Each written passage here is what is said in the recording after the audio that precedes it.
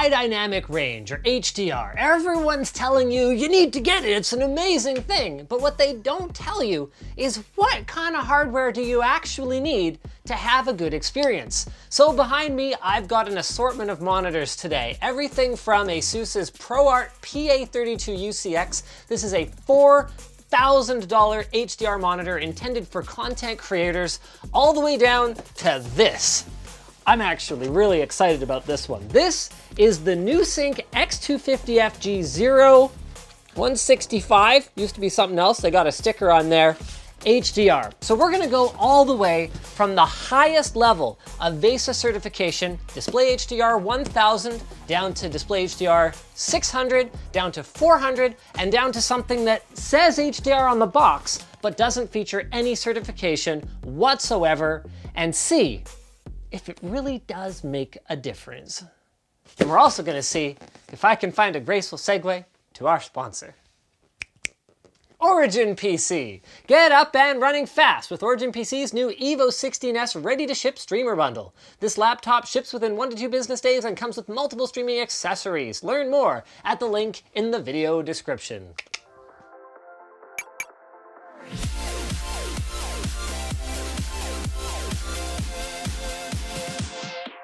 I just really have to know what's under this sticker. It's gotta be 144. My original intention was to start with the cheapest monitor and then work my way up, determining if the additional performance was worth the additional cost. But what I realized was that without the context of the God tier monitor, I would actually have to go back and revisit those cheaper ones because I might not have realized while I was looking at them what I was missing out on. So I'm gonna get my desk torn apart here and get this thing, which I'm actually gonna be seeing in person for the first time. Opened up your wall, this one's really heavy. This is really exciting. This is, as far as I'm aware, the first monitor with support for HDR10, Dolby Vision, HLG, and then I think there might even be one other HDR standard that it's compliant with. And yes, it costs $4 grand, but there's a lot of tech that goes into making a monitor that delivers a really great HDR experience.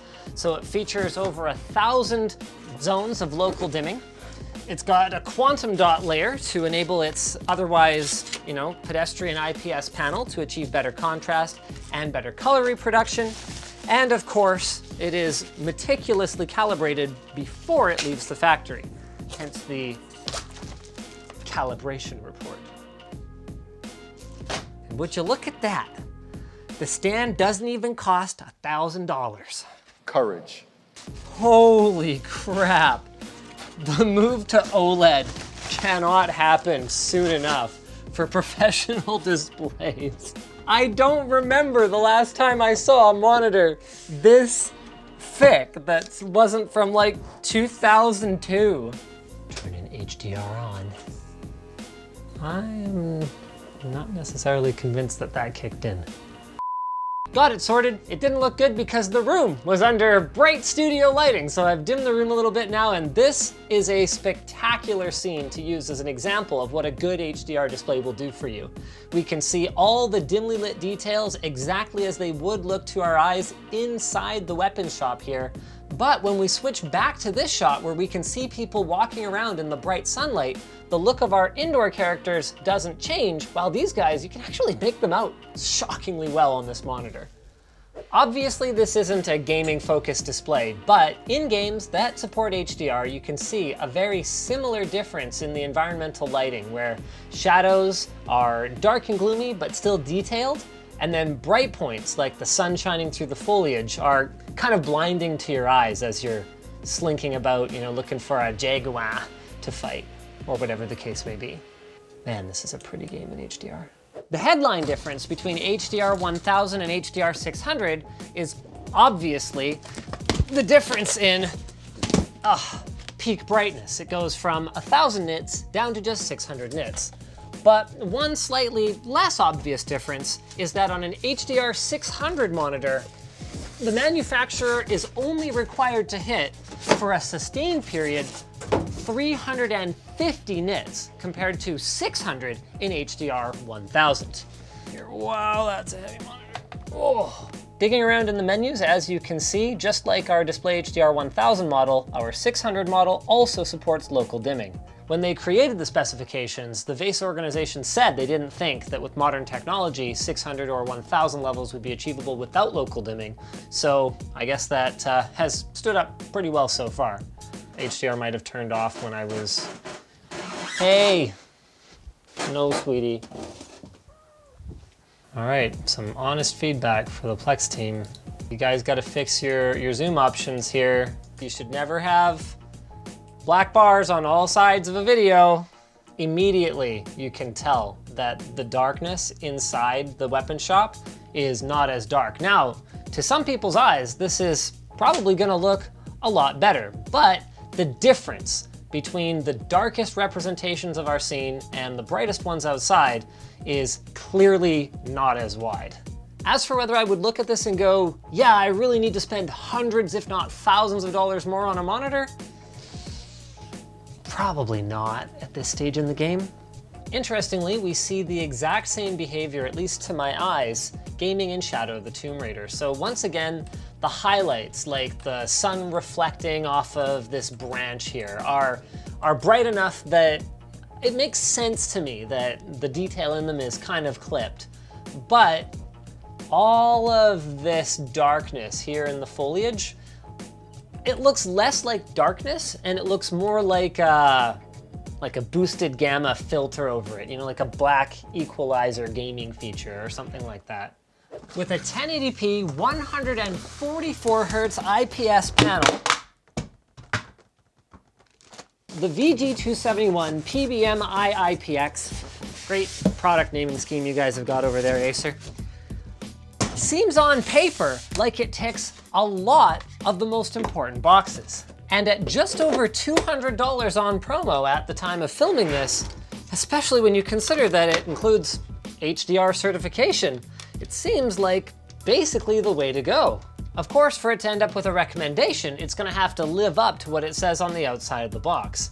And I discovered something fascinating almost right away. No HDR enable button. And if we go into the monitor settings, you can see that it's actually the same situation. It's grayed out. Well, as it turns out, some of these more budget HDR displays actually are equipped with DisplayPort 1.2 rather than DisplayPort 1.4 ports. That means there's a reason Acer included an HDMI cable in the box. In order to run HDR, you're gonna have to hook up to your graphics card over HDMI. It looks awful. That's okay, because we should be able to enable HDR in the menu now. There we go. The good news is these are HDMI 2.0 ports, so we get to take advantage of that smooth 144Hz refresh rate. The bad news is popping open the NVIDIA control panel, you can see we can't enable G-Sync on this FreeSync display because we're not hooked up via DisplayPort. So you're gonna have to pick one or the other. In the scene in the weapon shop, the shaded areas look quite similar to our Display HDR 600 monitor, but where we really see the difference, and this is interesting, is actually in those characters in the background. This is where the lack of full array local dimming is going to hurt this display. So see this? Instead of brightness in the hair and off the shoulder armor of these Vikings walking around back here, we just see clipped white. So you're losing detail in the image there. Our gaming test shows this really well again. While the shadows don't really look that different to me than the Display HDR 600 monitor, so they still got kind of that gray haziness, it's here in the highlights where we run into real problems. So instead of seeing the sun shining through the foliage, we've just got a completely clipped zone where you can't even see the trunk of a tree here. Like, you're losing a lot of the image because it simply can't represent it. Coming into this brightly lit, colorful clearing though, we see a good example of the game looking better in HDR, even HDR 400, than it would in standard dynamic range. The problem though is that the whole game doesn't look like this on a display that just can't handle HDR well. And if your low lights are awful, then you're not giving your highlights a chance to shine through.